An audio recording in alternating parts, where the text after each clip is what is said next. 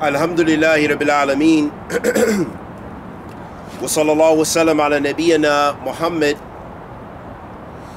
wa ala alihi wa sahbihi wa sallam. Amma ba'd. Alhamdulillah, continue on in our study of Have Mercy Upon Salafiyah. We reached the part where the Sheikh said, have mercy upon Salafiyah, our Salaf, even though they spoke about the people of innovation and boycotted them. However, they were the Imams of fiqh, Imams of Sunnah, Imams of Zuhud, asceticism, Imams of piety, Imams in good manners, Imams in calling to goodness and forbidding evil, Imams in jihad in the way of Allah, Imams in every good characteristic. So be true Salafis like them. Do not restrict Salafiyah to one area and not to the other. Do not sway to one side and disregard the other. This is very important, that we have to have this understanding of what Salafiyah is. And this is the problem. Many of us don't really know what Salafiyah is. We think that it's only criticizing individuals, but it's the whole religion of Islam. Read the biographies of the Imam of Jarh wa Ta'dil like Shu'bah, Sufyan, Abdurrahman ibn Mahdi, Yahya ibn Sa'id, Yahya ibn Ma'in, Ahmed ibn Hanbal, Ishaq, Rahwayah, and others. Consider their honor and glory. Think about their knowledge and righteous actions. Stop at the limits of fiqh and wisdom and fill yourselves with zuhud and piety. This is how you will be real and true Salafis. So if you want to get your Salafiyah in order, you want to be Salafi, then you have to take all of Islam. That means the piety, that means avoiding the sins, that means every aspect of the religion, because as Imam Barbahari mentioned, he said, Islam huwa sunnah, wa sunnatu hiya al-Islam. That Islam is the sunnah and the sunnah is Islam. So that's why, that's how the Imams of the Salaf, they saw Islam, or Sunnah, the term Sunnah referred, they used to write, you'll find a lot of the books of Aqidah, and really all the branches of the religion were included in Sunnah, but especially Aqidah. Because, and now we say Sunnah, and this time we refer to it as generally issues of fiqh. Oh, that's Sunnah, that's mustahab, you know, it's recommended, or something like that. Oh, pray your Sunnah prayers. That's how we use it now, but the Salaf didn't use it like that. So it's very important to understand that the Sunnah is all of Islam. And that means including Aqidah and Minhaj, and that means including manners and adab and how you deal with people. Then the Shaykh said, have mercy upon Salafiyah. You should know the different rulings according to a time and a place, what is spoken about and what should not be spoken about, which issues are began and with which issues are not. These delicate matters you will not be able to know and differentiate between them without the authority of knowledge, the intelligence of a mind.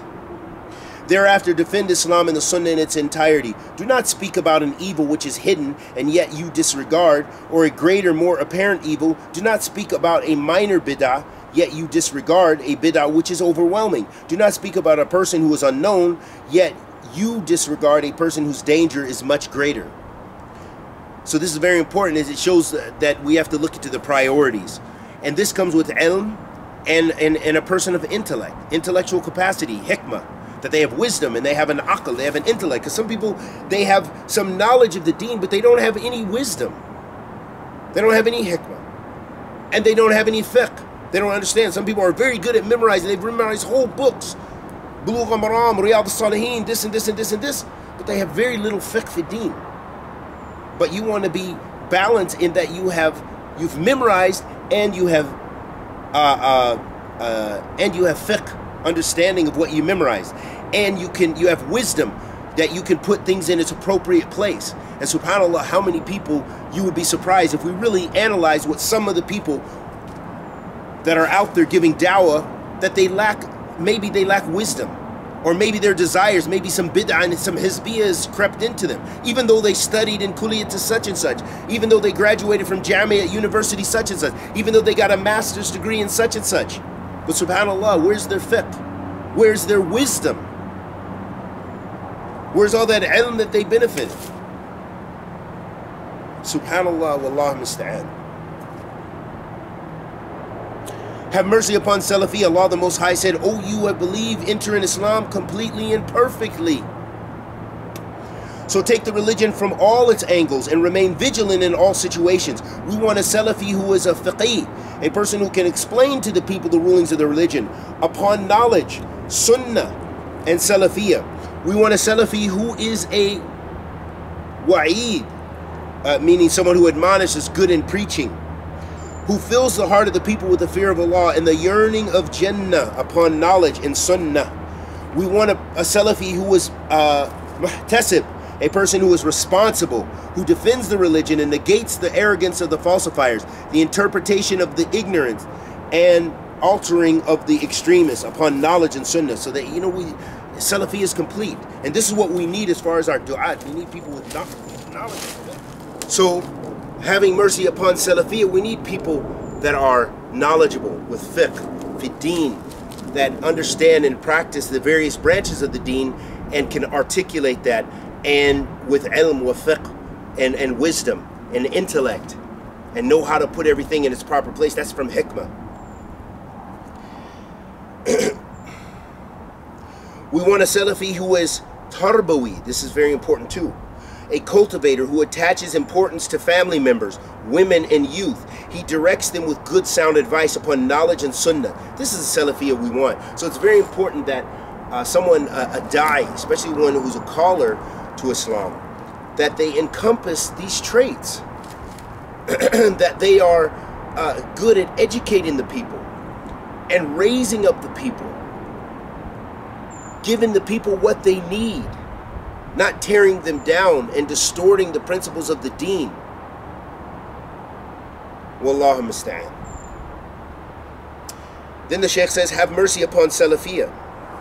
We've had enough of divisions and discord, boycotting and cutting off. Allah has made you worshippers of Allah. Brothers, be avenues of mercy towards each other. Give glad tidings and do not cause people to flee away. Make things easy and not difficult. Work with each other and do not differ. This is the advice and counsel of the Prophet ﷺ to every truthful Salafi.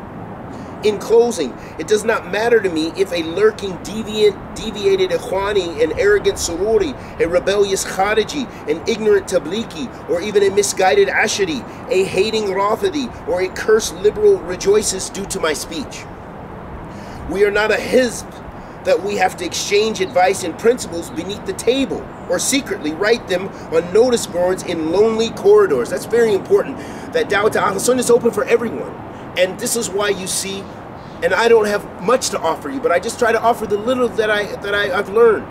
I don't care who benefits from it. If a Tablighi, I have people who listen to me who are influenced by obviously Deobandis and those Sufi groups like Jamaat Tabligh that have in the Rasul, some that may have some Ashari influence, and other various groups and sects. I don't care if they benefit, because if you're giving them the pure Islam, the pure Salafiyah, then what they're benefiting from you is the good, and perhaps they'll be inclined to take more in the minhaj. Our dawah is for everyone. That is one thing we have been missing over the years, especially amongst du'at in the West.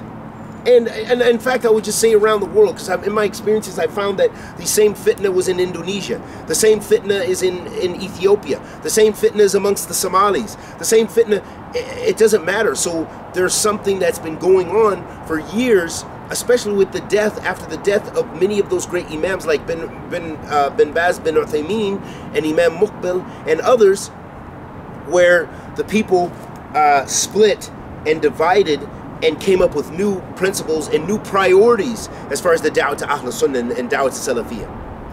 And so it's very important, those imams that even Hizbis and others benefit. I don't care who benefits. This is going to help my record if someone benefits from what I'm saying. If an extreme Sufi benefits from a word that I said, walillah alhamd, maybe that'll be a source of guidance for them. And I remember asking several mashayikh, one of my last years in Medina, the last time I went to Yemen, and I asked Sheikh Suleiman al-Rahili, I asked Sheikh Ibrahim al-Rahili, I asked Sheikh Abdullah Baylan, my Sheikh Sa'id, bin Halil. I asked various different mashayikh, and Sheikh Salih Suhaimi. And probably the most simplest of advice, and Sheikh Muhammad ibn Abdul Wahhab al-Aqil, and they all basically said more or less the same thing about certain things about giving da'wah to Ahl Bid'ah.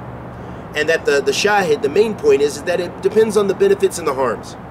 And Sheikh Ibrahim put it in the best perspective, because he gave me dalil. He didn't go into, Sheikh Suleiman Raheli gave some nice qa'id, and he's getting, and he said, make sure your Salafi brothers, they're aware that you're going to this masjid of Ahl Bid'ah, and so you don't have beef with them, and this, and he gave some nice principles and some nice things to be concerned with, and those other great mashayikh. But Sheikh Ibrahim, he just said something very simple to me. He said, it doesn't matter, because I said, Sheikh, our mashayikh differ, because some of our mashayikh, like Sheikh Ubaid, Sheikh Rabi', and definitely Sheikh Muhammad bin Hadi and Sheikh Abdullah Bukhari, they take a very harsher position, a very stern position about giving da'wah to Ahl Bid'ah. Okay? And I think the most correct is that it's not a black and white issue. It's what those other mashayikh said, and great imams before them said and did, is that it depends on the harms and the benefits. That you have to weigh the harms and the benefits. And what Sheikh Ibrahim said that was very nice, because it was just plain and simple evidence from the Sunnah of the Messenger of Allah. He said, the Prophet ﷺ said, and this is what he said to me, he said, it doesn't matter what the people are saying, the differences between the mashayikh on this. He said, the Prophet ﷺ said, لِأَنْ يَهْدِيَ اللَّهُ بِكَ رَجُلٍ وَاحِدٍ خَيْرًا لَكَ مِنْ حُمْرِ النَّعْمِ. He said, if Allah guides one person from لِأَنْ يَهْدِيَ اللَّهُ بِكَ رَجُلٍ وَاحِدٍ, if one person is guided from what you say, it's better for you than the red camels. Okay? For us today, we don't see any relevance of the red camels. If you go to where I live in Saudi Arabia, you'll see because I live, a lot of Bedouins. My students, they're Bedouins. And they love camels. They make videos and they show you, that's all they do with their whatever chants you call that they do. And they'll show you, those guys, they will fight you about a camel. If you speak ill about a camel, and especially their particular camel, those camels are like their family. And I'm not even joking.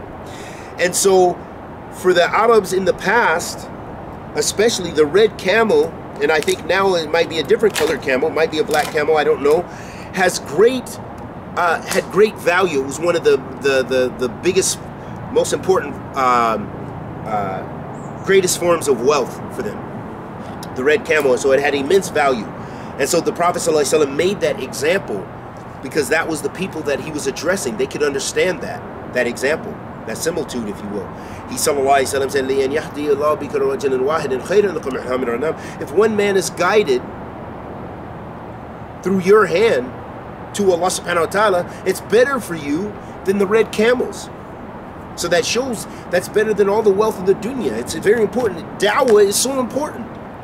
That's why we try to keep doing, so we leave something for our souls. We hope that people benefit, because this can be something on our scale of good deeds, with all the evil and wickedness that a lot of us fall into. And I'm speaking about myself first and foremost. Wallahu musta'an, may Allah guide us and guide you. Ameen ya Rabbil Alameen. And forgive us and forgive you. Ameen ya Rabbil Alameen. That we want to leave something good behind. So even if someone from Ahl Bid'ah benefits from that, even if they try to distort it to support their cause, because this is one of the biggest hujjas or evidence that people say, don't give bid'ah, don't give it to Ahl Bid'ah. Look at Sheikh Abdul Muhsin's book. The Hizbis benefit from this. This is what Sheikh Ahmed al-Najmi said about his book Rifqan, and Sheikh Rabi' and Faleh al-Harbi and Sheikh Rabi' and others. They criticize his book for this. One of the reasons, because they said Ahl Bid'ah, Ahl Bid'ah's benefit. The Sheikh clearly wrote in the book that this is for between Salafis, it's between Ahl Sunnah when they have disputes. So what if the Hizbis benefit from it? Because the bottom line is it haqq or is it batil?